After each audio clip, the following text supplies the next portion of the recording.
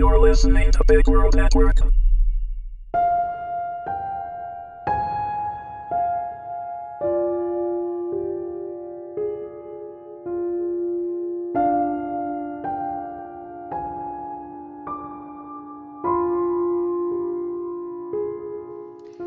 Road Home, Episode 1, written and read by Lee Lincoln. Freedom. Why was everyone always striving to achieve freedom? You know, after so many years of searching, I finally thought I knew what freedom was, but I couldn't understand why so many people claimed it was so wonderful. The whole idea of chasing after that dream no longer made any sense to me. Dreams as a whole didn't make any sense to me. Since quitting my job, well, more like running away from it, I'd wandered across the country from one coast to the other. Didn't matter where I went, things still looked the same. Bleak, miserable, lonely. Not being bound to any clock or responsibility would have been liberating to most, but nothing could satisfy my deep longing within. You know that feeling? When you know you're empty, but nothing seems to fill the void? That was my constant companion. To be honest, freedom wasn't all that it should have been. In fact, sometimes I seemed more chained than I ever had been before. For me, sitting and crying made more sense than running, because I didn't know what I was longing for. How could I ever hope to find something I couldn't even name? Darn, the coffee was cold. Feeling the iciness of the ceramic mug against my skin as I cradled it in my hands matched my mood. How long had I been sitting here stirring it, without even once bringing it to my lips to take a sip? Doesn't matter, Cindy. The coffee was the price of admission. I sat there in my almost clean best patched jeans, my not so holy blouse, my never make the cover of Cosmo's shaggy long haircut, and my ragged chewed manicure. I could only imagine what those around me must have been thinking. Look at that oddball. Why doesn't someone tell the poor fool that homeless people are not wanted? Find a job. In the past few years I'd heard all of that plenty of times, and so much worse. If only they knew me. If only they knew my story. But even then it wouldn't change their opinion of me. No, would only make me even lower in someone's eyes. If they could see beneath the homeless exterior I'd shown the world for so long now, it would be their turn to run. That was a mask that was now fused onto me, a part of me, and I had no plans to ever take it off again. I looked around the mom and pop cafe in that small town in eastern Pennsylvania on yet another cold spring evening. I could spy only a few customers. These good folks had been looking at me in curiosity off and on, trying not to stare but failing. I could feel their eyes on me every second. You learn to ignore it when you're in my position, but it still sometimes makes your skin crawl, makes you want to climb into the nearest hole. You must fight that feeling and go on. These people may give you a slice of bread when you need it the most. Then again, they more than likely wouldn't.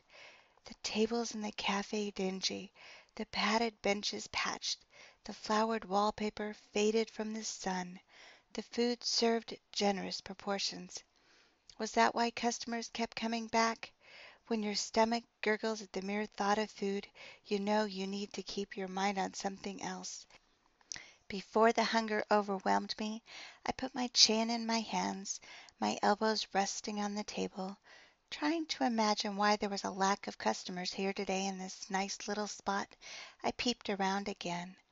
My guess was that it had more to do with the downpour, which had continued all day, than anything else. Everything outside was soggy and wet. The packed dirt parking lot was fast becoming a swamp. Yet in here was cozy. Returning the stares of those around me, I got a good look at my fellow diners. Most of those huddled at the tables around me were middle class, dressed in button-down shirts and ties or slacks and blouses. Singles whether for dinner or life I couldn't say. Those are the people who mostly look down on the homeless. They knew they were only one paycheck away from being there themselves. You hear so many sob stories over the years from people like them. You become almost immune to the horrors of it all after a while. They all swore that they never thought homelessness could happen to them. Yet they'd slip through the cracks onto the street with such ease.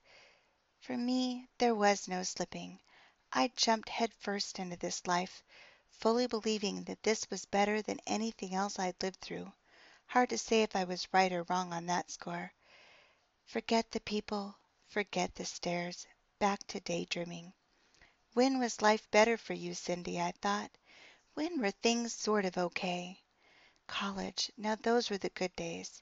Barely working, barely studying, enjoying those last few years before officially becoming an adult. I was sort of out from under the heavy hand of my father, but not yet under the thumb of my husband. Funny how so many of my classmates stated that they'd love to go back to the era of the 60s. You know, drop out of life, become hippies and hang out, forever living like kids who never would have to grow up. They all only wanted to be free.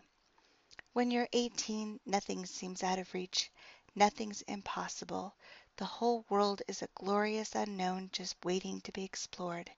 My classmates wanted to know what it was like not to be bound to that rat race forever.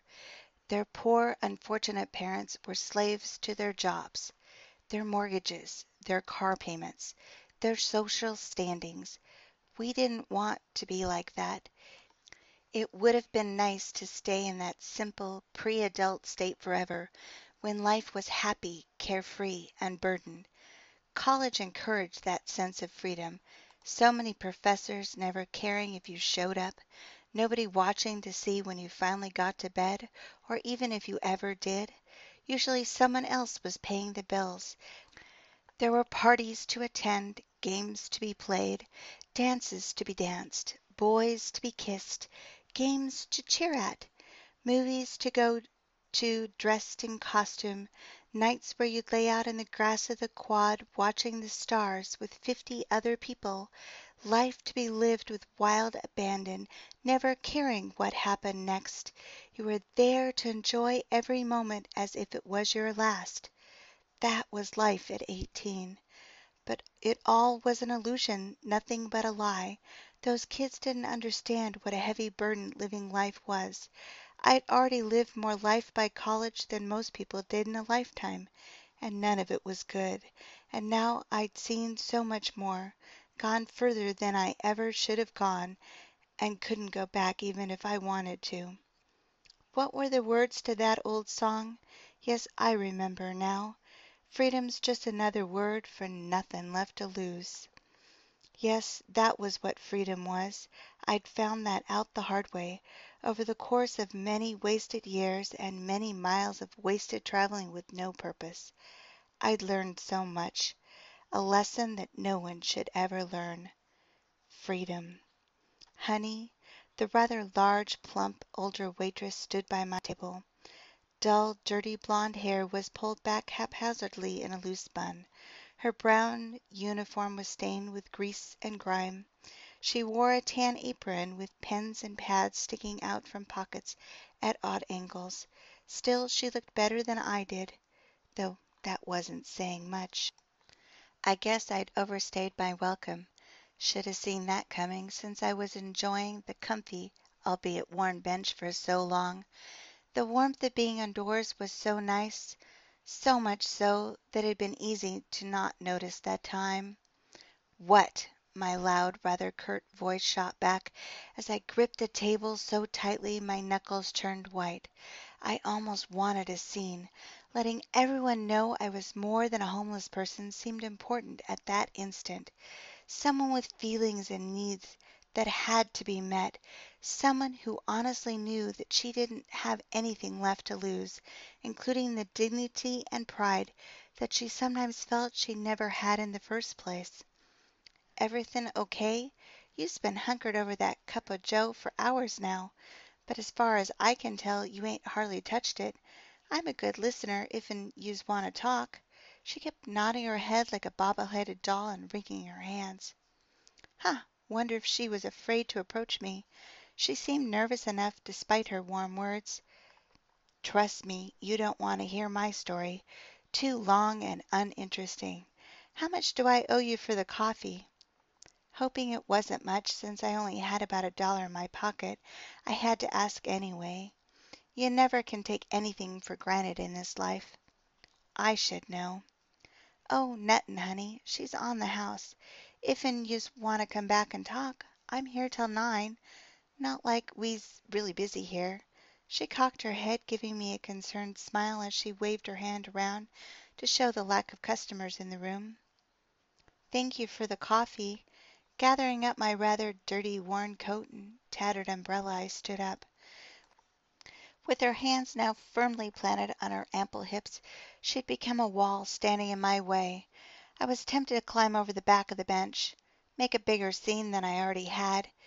Careful not to bump into her since she was standing so close to the small table, I did a little sidestep instead. The look on her lined face was priceless, a sad puppy dog face like she cared what my problems could be. You shouldn't care about strangers. You don't know what kind of can of worms you might be opening. You might be getting the worst surprise of your life. You might be getting me. I'm no angel. I looked outside. It was still raining and getting dark fast. However, that wasn't half as depressing as the look on that waitress's face. I couldn't explain why it bothered me so much. Usually I didn't care what others thought about me. It just did. It was like I was walking out on the only true friend I'd ever had, would ever have, which was ridiculous because I knew nothing about her and wasn't sure I wanted to. And besides, she knew nothing about me. Once anyone ever did, well, they would never want to be my friend or even be around me for long. After all these years, the freak image was still intact. The unlovable freak, that's me. I'd learned long ago who I was, and it wasn't a pretty sight. Ugly ain't only on the outside. You know it's true. As my hand hit the door handle, I heard her whisper, God bless you, honey. He cares. He truly does. Then I stepped out into the rainy evening, shivering as a sudden burst of cold hit me. Pulling on my coat and picking up my well-used pack I'd left just outside the door, I began to wish I still had my car. When I'd begun this never-ending, seemingly pointless journey, I had an old Toyota, but it had long since died at this stage. That car was a tribute to its manufacturers. It had almost 300,000 miles on it with few repairs done before it gave up the ghost. Finally, the transmission had given out. No way I could have afforded to repair something so major. Even at that point, so early in my wanderings, I was having a hard time finding enough odd jobs to pay for gas as well as food. You know, some things are more important than others, and food has to be at the top of that list. So I'd sold the car somewhere in Oklahoma, I think, although I wasn't sure exactly when and where. The days had become so blurred together, especially lately. I couldn't seem to remember even the simplest things. Those details were in my journals, like many other now pointless facts. Did anyone care if I'd been to Tulsa or Tacoma or Tallahassee? Did I? Most days I didn't mind the endless walking I often did, or camping out for days without end. But when the weather was bad, I missed having shelter. Any shelter. When you have no home, you look at things in a much different light. Sure, hail could dent a car, but it could also kill you. You learn to seek shelter in the oddest of places. A car provided adequate protection from the elements, so it was ideal. A car was much safer and warmer than a tent. But what if you didn't have a car? Well, then, you had to be thankful for a tent if you had one, or thankful for a tree if that's all you got. Or you snuggle up to a dryer vent if that's the best you can do.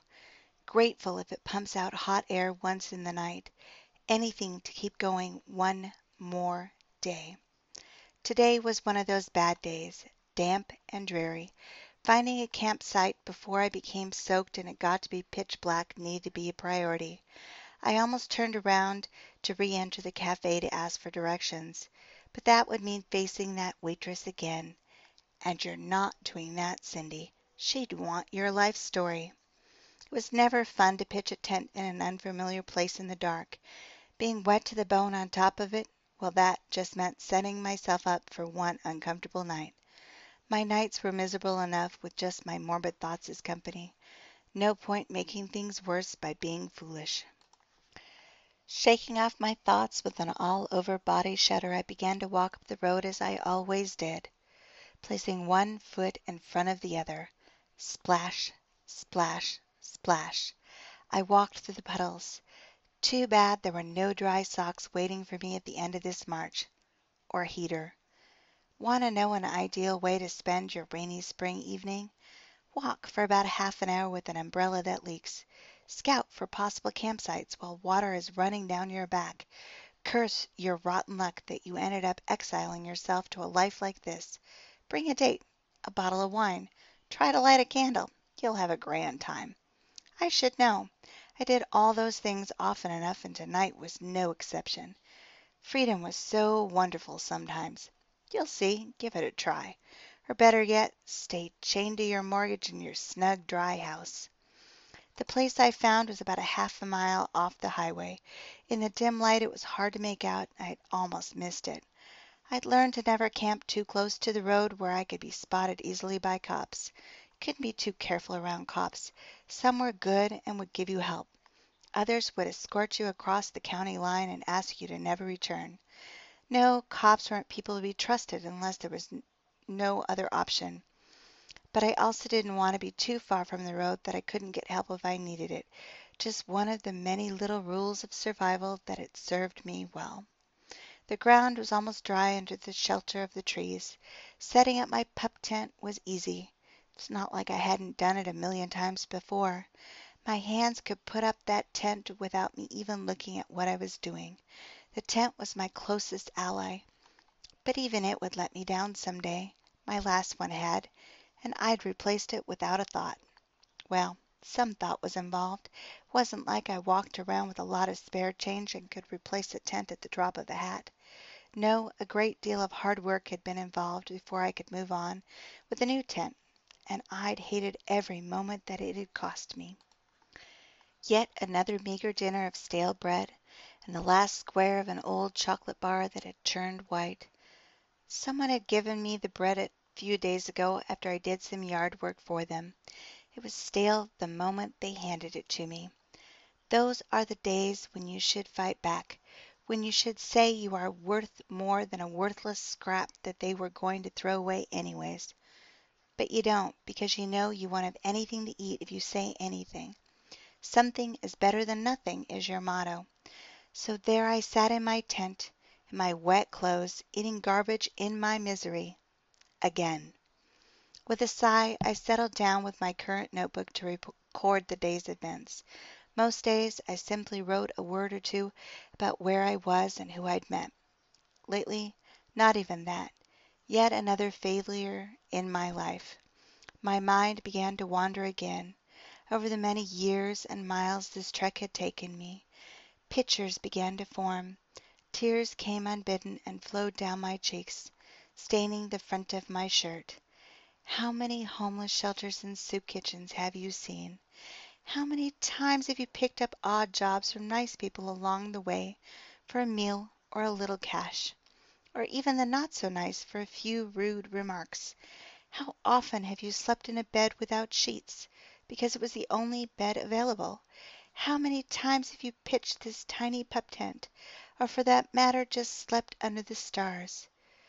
But Cindy, you have freedom. My most valued possessions were my notebooks, my journals. I had one for each of my 10 years on the road. They were small, and I wrote in tiny script. Space in my pack was at a premium. So many things were more important than these small mementos. At times I'd read them to try to justify those years. I was never successful. The years seemed like such a waste of my few talents and of my last remaining years of youth. Tonight, though, I couldn't concentrate on what I wanted to write. I couldn't do anything more than flip through the well-worn pages. I wasn't seeing the words, my vision fuzzy because of the tears I couldn't stop. For some reason, what that waitress said stuck in my mind. He cares. Why should this God care about me? I hadn't stopped to give much thought to who or what a God might be, but I was sure that if there was one, he wouldn't care about me. There was way too much water under that bridge. When I was younger, I remember only going to church at Christmas. To go to midnight mass with my very elderly grandmother was like a treat. It was the only time she would come anywhere near our house. I'd sit and wait by the front window, my small nose pressed against the glass, waiting with eager anticipation to see her old car pull up out front, because she wouldn't come in. I had to run out to her. She wouldn't even leave her car. In fact, that was the only time I ever saw her, those trips to mass, until the year I sat and waited, but she never came. Finally, my father said she wasn't going to be coming again because she had died months earlier. Without a word, I went to my room and changed out of my dress. Feeling nothing for this woman who had left me without a word of goodbye didn't seem out of place in my strange world. Odd that my father had said nothing earlier, but I guess it was another way for him to torment me. In those years that my grandmother and I went to midnight mass, I'd follow behind her, heavy thumps echoing as she hobbled into the church, leaning hard on her cane. It was where I'd enter a special, magical world for one brief, enchanted moment in time. Too bad it couldn't have lasted more than that one night a year. I never understood a word that was said at the service, but you didn't need words to understand what was special in a child's mind. You simply needed to view the place as only a child could. The way the candlelight danced around that darkened cathedral made the trip worth while. All the gold and silver trinkets placed in the niches sparkled. The giant crystal chandelier hanging in the center of the room came alive. The faces of the porcelain statues softened and became real. If you were a child, it was a fantasy world come true. Magically, everything there understood it was Christmas, and a time for happiness, joy, otherworldliness. There, for a few moments, I'd forget the tortures of life. Abuse was an everyday occurrence with my alcoholic parents. My first suicide attempt was at the age of 10.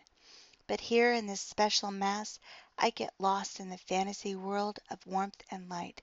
It gave me the energy to get through a few more days of anguish. But that wasn't God. That was just warm fuzzies, a feeling that faded as soon as Christmas was over and real life came crashing back in. Now that I was an adult, I'd put aside silly fantasies like midnight mass. I knew better than to believe that there was a God. I knew there was no Savior in this world. Shaking off these thoughts, I realized how long of a day it had been and how bone-weary I was. Time to get some sleep, because somehow things always seemed to look brighter in the morning. As usual, I tried my best to snuggle into my thread-worn blanket. Warmth was a luxury I was used to not having. You know you've gone too far from normal when being warm is rare. When one word from a stranger brings back a grandmother who's been dead for almost 30 years. When your days were all filled with nothing, because that was all you had. Sleep for me was usually elusive when I was in this kind of pensive mood, yet somehow that night a deep, sweet slumber overcame me as soon as I lay down. I don't even think my spot was what most people would call comfortable, but somehow I was beyond noticing, beyond caring. In my heart I knew I'd come to the end of everything. Life was wasted on me.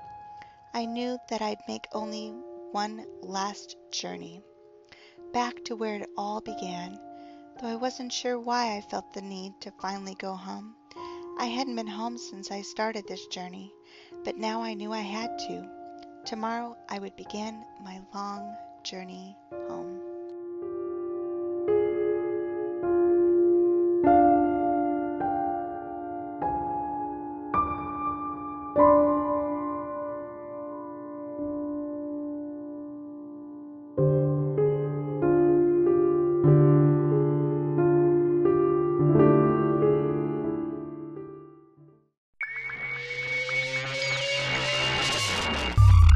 You're listening to Big World Network.